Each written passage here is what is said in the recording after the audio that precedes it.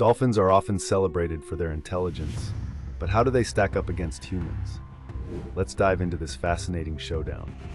The dolphin brain is impressive, weighing around 1,500 grams, not far behind the average human brain at about 1,300 to 1,400 grams. However, it's not just about size. It's about brain-to-body ratio, also known as the encephalization quotient, EQ.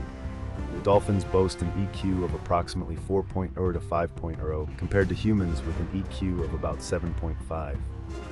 This ratio highlights dolphins' potential for complex behaviors and problem-solving skills.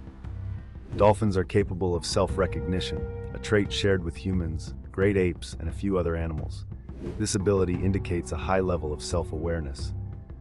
Furthermore, dolphins communicate using a sophisticated system of clicks, whistles, and body language, showcasing their advanced social structures and cultures.